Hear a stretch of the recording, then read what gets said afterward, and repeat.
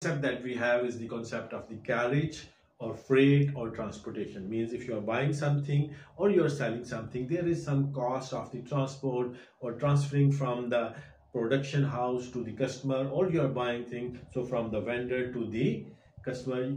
All the cost will be considered as the carriage. So carriage can be either on the sales, so it is written as the carriage outwards, or carriage can be on the purchases, which is also known as the carriage inward. So if there is a carriage on the sale, so that will be written as the other expenses or the operating expenses. But the carriage on the purchases, that will be added to the cost of the purchases. So the treatment is different, but both are the carriages. One is the expense and other is also expense, but that is added to the cost of the purchases. So carriage inward and carriage outward treatment we have discussed. It is also called as the freight or transport or the carriage. Thank you.